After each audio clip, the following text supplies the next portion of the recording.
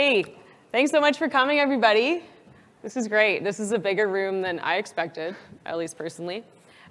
We are going to talk about building resilient apps the easy way today. And I don't know if anyone actually read the abstract for this talk, but we're trying to do a lot in 35 minutes. So hopefully we'll show you at least one or two of the things that we promised in the abstract. Yep. And our clicker works. Good to go. Yeah.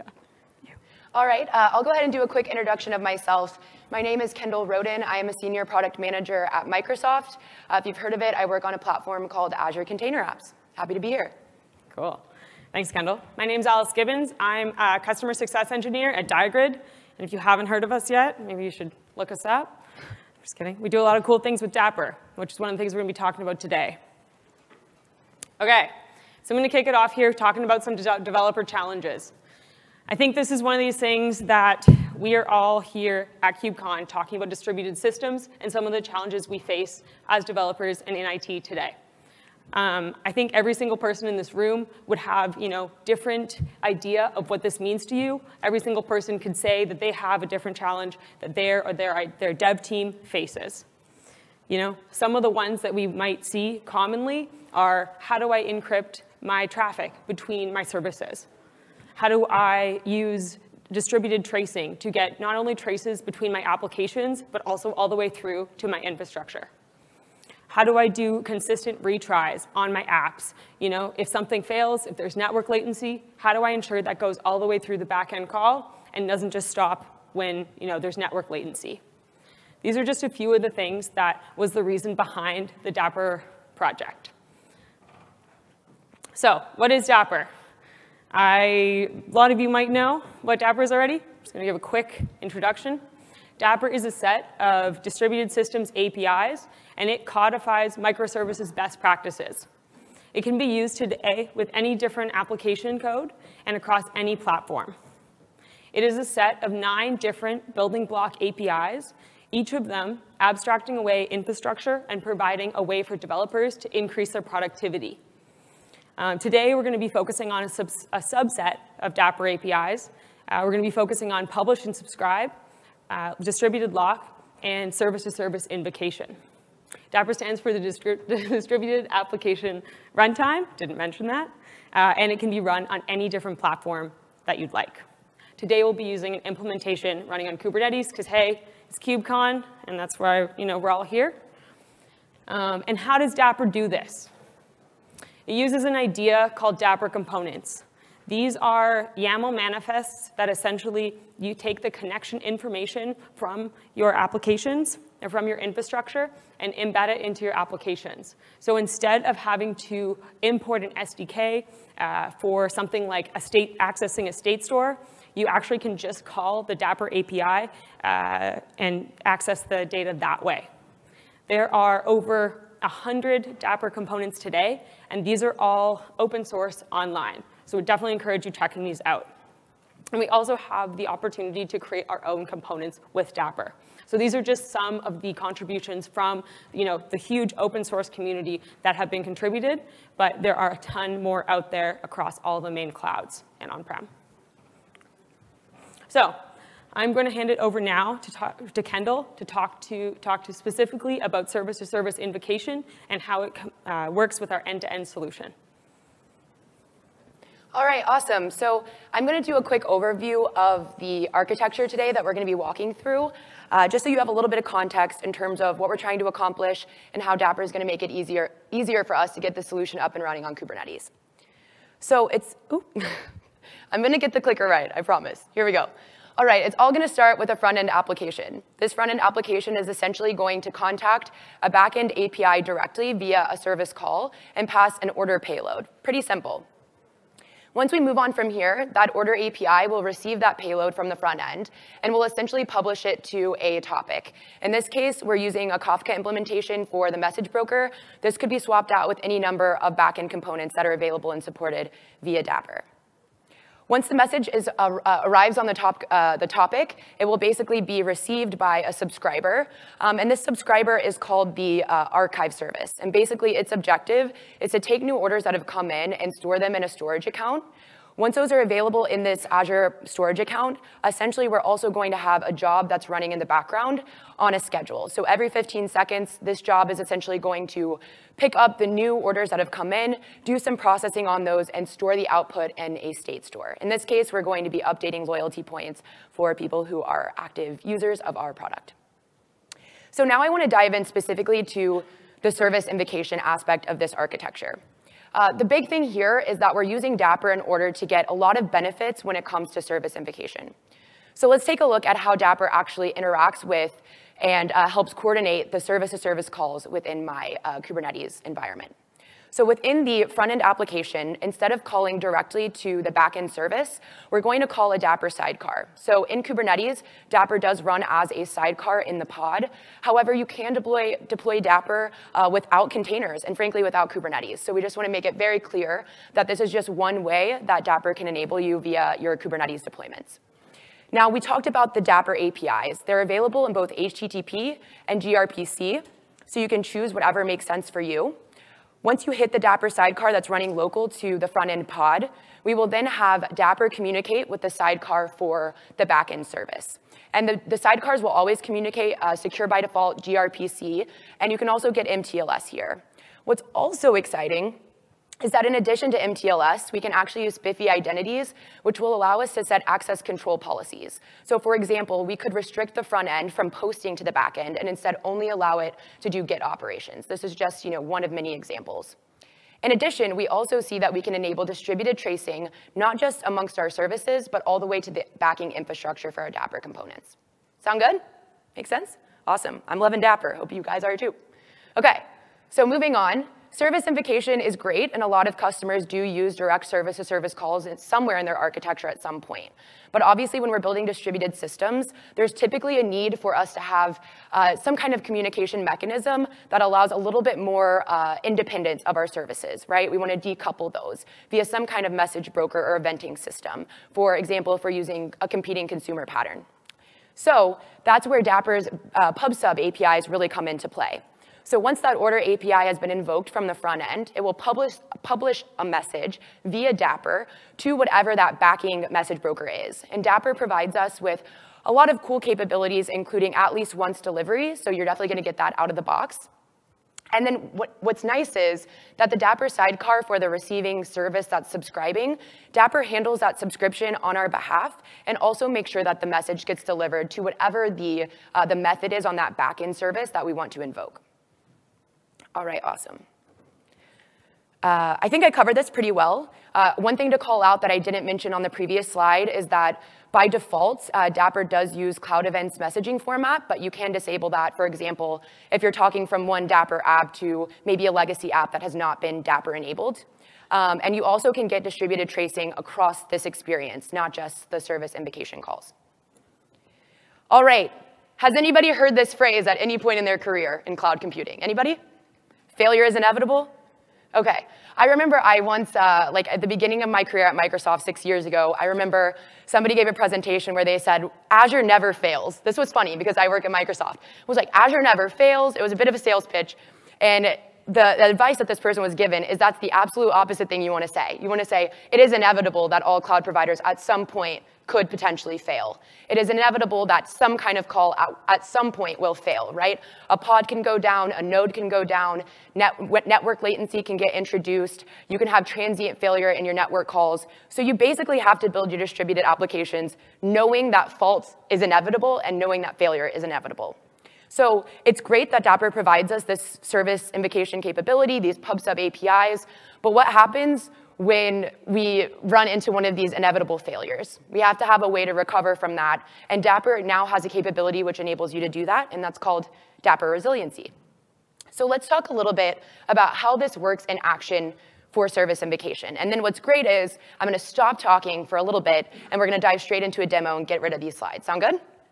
Are you with me? OK, just checking. OK, I'm a validation girl. I need to know you're still here. All right. So we've got a front-end application. Let's say that this front-end is not Dapr enabled. So in this case, it's just a regular deployment running in Kubernetes. It's typically going to communicate to some kind of back-end API. In our case, it's going to be that customer order service API. Now, because I'm not using any kind of Dapr here, I'm just basically calling the backend service for my backend API. So nothing crazy happening here, no MTLS being given, nothing like that. So let's say that this call is to fail for whatever reason, one of the many examples that I gave earlier. That means that that request is likely going to fail and return to the front-end caller, which is, one, not a great experience for end users, and also ultimately, because the failure is likely transient, it would be a lot better if we had some kind of retry capability, this is not new concepts, but it is nice that you can do this without instrumenting your application code and across languages in a consistent way. And that's what Dapr provides. So let's switch this scenario, and we're going to have a Dapr sidecar running alongside our order API. So we've essentially Daprized it, as we like to say. Our front-end API, our front-end caller will also now be Dapr enabled. When I make the call this time, instead of actually just making the post to the service for the backend API, I will call the service invocation endpoint via Dapr. So you can see here, I'm calling the v1 invoke API.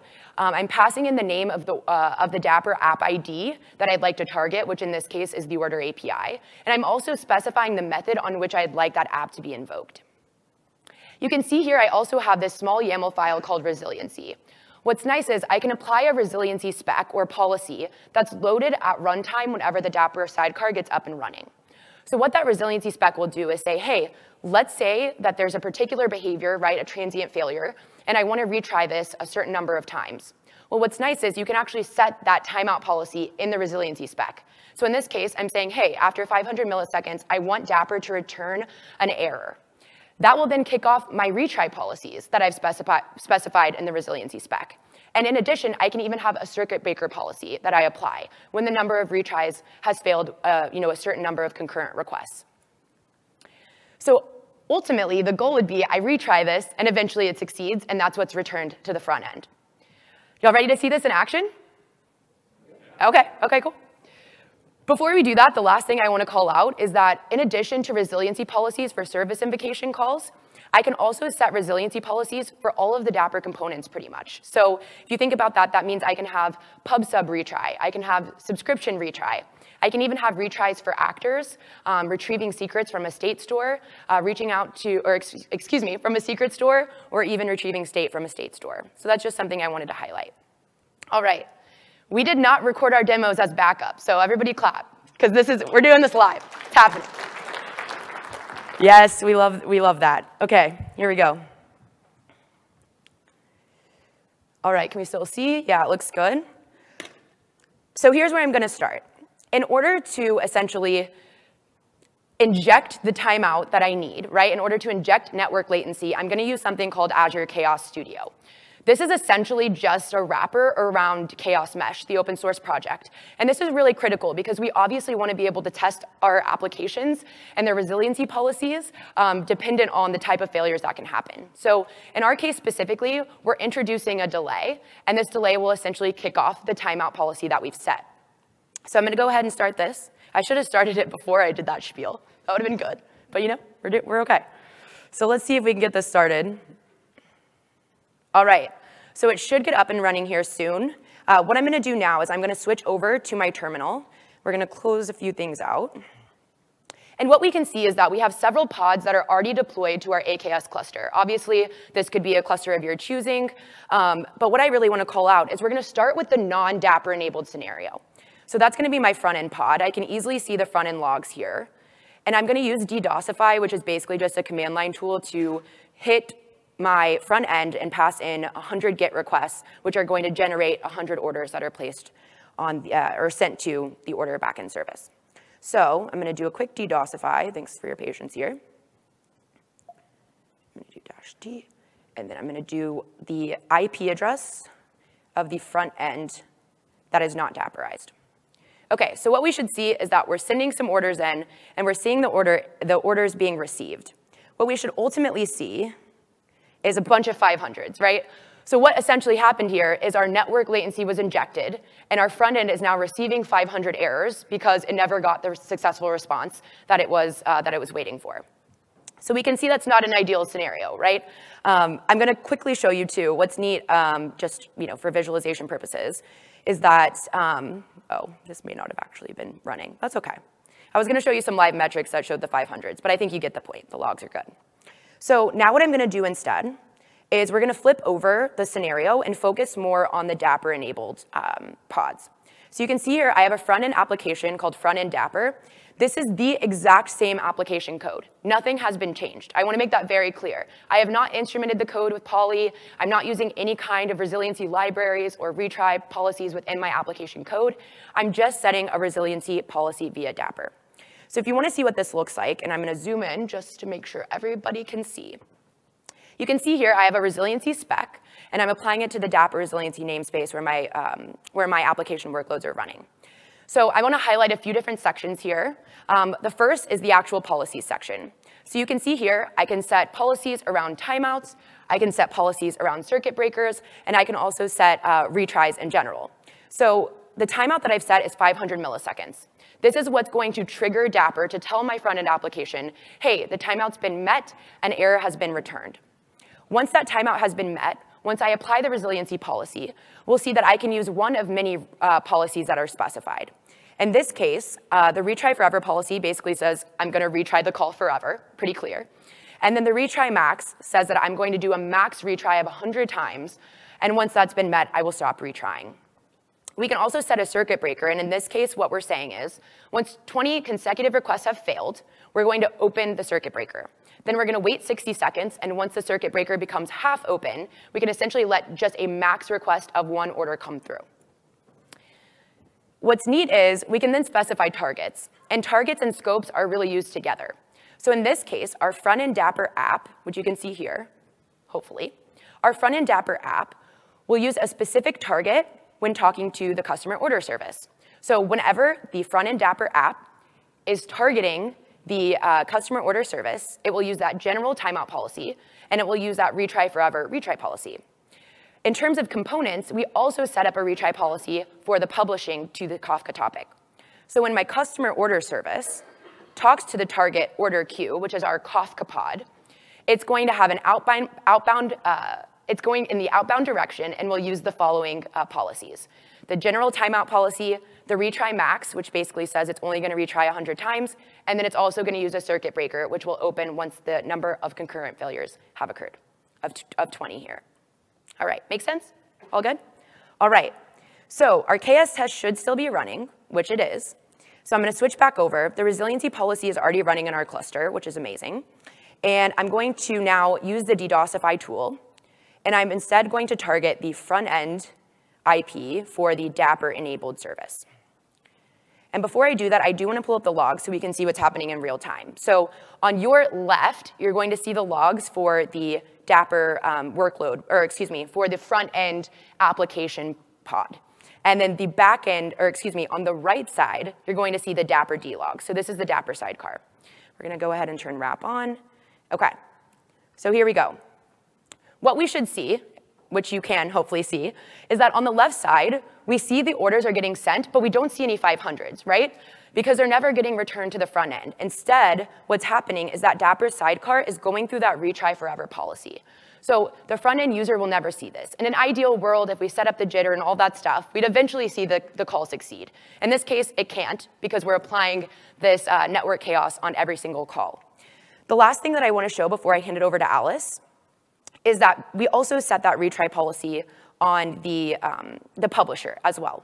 So if you take a look at our, sorry, got a lot going on here. Bring this down, maybe you can see a little better. So if we take a look at the customer order service, if you remember, it had a target for that Kafka pod. So when we're publishing orders and there's a certain timeout, it should kick in that retry policy and eventually the circuit breaker.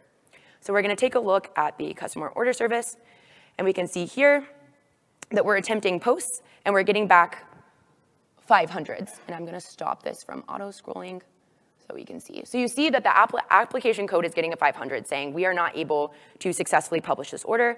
And when we look at the order service Dapr D logs, we should see that the Dapr API is being called and that it's going through the circuit breaker process at this point. So the circuit breaker has now been opened, and now it's not letting any of those calls through. All right, awesome. Well, for the sake of time, I'm going to pass it over to Alice. Alice, did you already switch this over? So while she's doing that, I want to talk a little bit about what Alice is going to be covering in the next segment. So we've talked about how we can make our applications more resilient without changing our application code.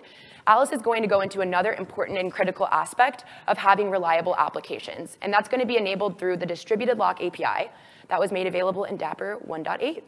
Alice, take it away. Is this on? Oh, this is on still. Do you also want to switch to the podium? I'm okay. Okay. That's good. All right, cool. I know, and as Kendall mentioned, right, we're showing a lot here. So I want to make sure everyone's still with us. We're still trying to do a lot for resilient applications, all right? And this is just one more step in that.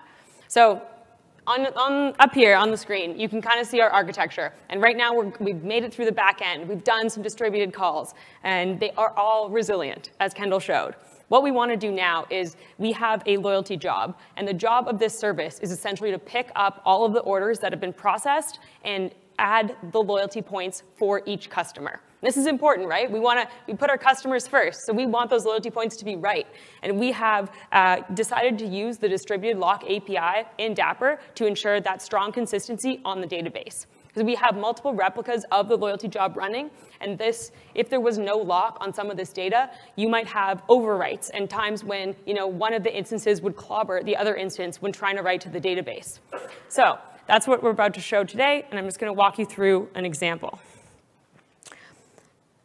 So you can see here that we are using the distributed lock API in Dapr, and what exactly does this give us, right? The purpose of a lock is to ensure that among several different application instances, you are only going to have one application instance at a time accessing that data and updating it or doing a put on whatever the data might be. In this case, we have, again, the loyalty job, and we are deciding to update those loyalty points. There's two main reasons why you'd probably use a lock. One would be probably for efficiency, and the other one for correctness. We're focusing on the correctness scenario today because we want that strong consistency within our database.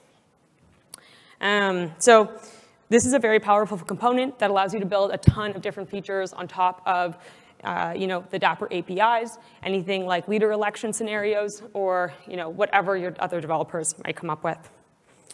So on the screen now, you can see that we have those two replicas of the loyalty job. And since Dapr is a concurrent lock, you're going to have the first replica that gets to that lock is going to gain the lock on the state. And then the second one, when it tries to come in and update that order, will not actually be able to. We are running, again, two replicas of this app, and you can see it's using the Redis implementation of the Dapr lock API. And the next one here, you can see that once the lock is complete, or once the lock has finished, the same replica can actually release the lock. And then so other replicas of the loyalty service or the loyalty job can come in and do the work. I should also mention that Dapr is a lease-based lock, and so it does have a timeout on it, or a time-based system where after 60 seconds, one replica will release that lock so other replicas can come in and do the work. This also helps prevent failure, because if you run into an exception in that first replica that has the lock, you're always going to release it after 60 seconds. And one more thing I should call out about distributed lock is that if you had two different applications and they're both accessing the same data, but you can access them concurrently, so from two different apps, Dapr is going to allow you to access those at the same time. So both different applications can take a lock on that data, and maybe they're updating different pieces of it, or your system allows for both instances to update that data at the same time. Okay, so let's see this in action. And as Kendall mentioned— Are you okay down there? Yeah, okay. As Kendall mentioned, we are doing these live. So another round of applause for Kendall's demo. Come on, yeah. Cool. All right, so I'm switching over to K8s here as well. And this is, this screen looks a lot like Kendall's did. This is the same cluster, surprise, surprise, and the same applications. And you can see on the left here, we are— going to make this slightly bigger. Do you want to share? No, it's good. And you can see I have multiple instances of this customer loyalty job running. And this is that loyalty job I was talking about, right? This is the one that's updating those loyalty points that we want to make sure are really consistently right for our customers. So we have the customer loyalty job, two instances of that, and then we have this customer loyalty job no lock. So as you can imagine, the one with no lock does not use the Dapr distributed lock API, and it is exactly the same code besides that fact. So again, we're running very similar to the demo previously in terms of it's the same code deployed multiple times, and we're going to do a load test. So let's see what that looks like. So I'm going to run exactly the same load test that Kendall did, and this is using that front-end IP for our Daprized app. And this is going to run approximately or about 100 orders in 10 seconds, each with 10 different customer order IDs. So let's run this guy and see what happens. All right, successful. And first, let's take a look at the scenario when there's no lock, OK? So I'm going to come into the lock pod here, and this is going to be attempting to process some of these orders, which is great. I'm going to come into the other version on the side here.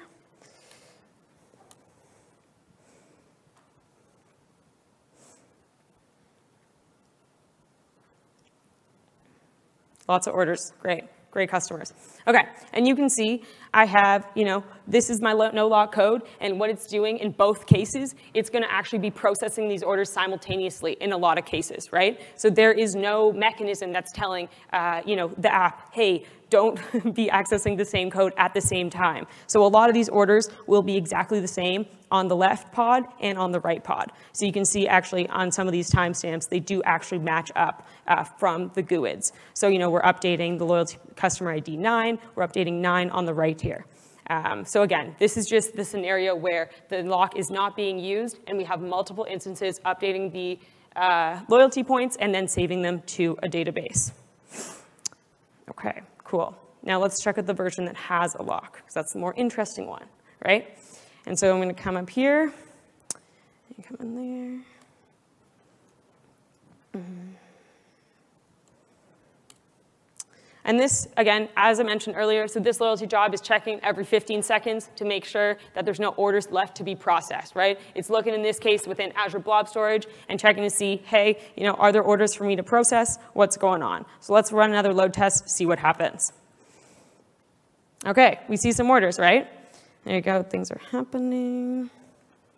OK, so what we have on the left-hand side here is we have, again, the multiple replicas of the same application. So I have replica 1 on the left, replica 2 on the right, and you're going to see some lock failures. And this is good. This is what we want to see. So I'm attempting to process this one order ID on the right here, or on the left, and it is not being processed. So this one successfully locked it, and then you can see on the right-hand side that it wasn't actually locked. So this had failed to lock order. So for each one of these, you're going to see that the order on the left-hand side would be processed and the order on the right would not be, or vice versa, right? So one pod is going to be updating those loyalty points and the other one will not be. And this is essentially going to ensure that each one of these customer orders gets updated in the correct format and doesn't overwrite or clobber each other in the database at the end of the day. Cool. So let's check out now what that looks like in the Redis database. So if you remember from my architecture, I had these writing to that Redis DB. So I'm going to switch over now just to my Redis database. Today, this is just running on my AKS cluster, and I'm going to check out what those orders look like. So for instance, coming in here, let's check out that no lock one first, OK? Because I'm going to check out no lock because I want to see what that looks like if in the case I did not use a lock in my code. So I sent, if you remember, 2 different load tests. Each of them had 10 orders in them, so there should be around 20 orders. And in the right-hand side here, we actually have this order count. OK, I'm going to make this a tiny bit bigger. So on the no locks case, I have a ton of different scenarios, and I'm getting different numbers every single time. Sometimes I'm getting up to 35. Sometimes I'm getting 37. These are processing entirely different amounts as it goes, as the lock writes over and over to this database, or as the no lock app writes over and over to this database. But and you can see 33, all very different. But if I come in here and look at the case where there was the lock. Oh, really? Clearing of the orders, yeah. OK. Yeah, because there's... yeah. OK. They didn't come through in the This is, well, we have 19. 19 came through, Kendall. Okay, well, we have now, on this case, we have 20 orders that came through for the customer loyalty service with the lock, and this is essentially going to be, if there wasn't, we had a bit of network latency, Kendall said, so we had a bit of latency here, but there would be 20 orders every single time. So we have a few instances. There you go. It's coming through now, actually, Kendall. Yeah, when I tried to delete the keys from my demo, the chaos. Okay, but okay, I think it's just coming through still. Yeah. So yeah, we have a few. They're coming. All the orders are coming through, and at the end, you're going to have 20 orders for every single instance of this in this Redis DB. So again, this is two of exactly the same application. One of them's using the lock, one of them isn't, and this is updating the loyalty points. You know, and you do have that correct order count at the end of the day. Awesome. All right, well, we really appreciate all of you coming today. I think we covered a lot, but I think at the end of the day, Alice and I really want all of you to walk away with one central message, which is we need to find easier ways to enable developers to get up and running with their applications quickly. And having to focus on plumbing code and solving some of these distributed application problems on a developer by developer basis is never fun. So finding a way that we can use Dapr to enable our developers to get some of this core functionality without having to lose that focus on business logic is really the key takeaway here. So we would love for you all to dive into the Dapr project, contribute, give feedback, and hopefully you'll be empowered to develop your applications with ease using Dapr. Awesome. And then, yeah, if you have any questions, comments, concerns, please come ask us. Anything's open, even like, you know, why we decide to do live demos, things like that. And yeah, check out Dapr. Yeah, thank you so much.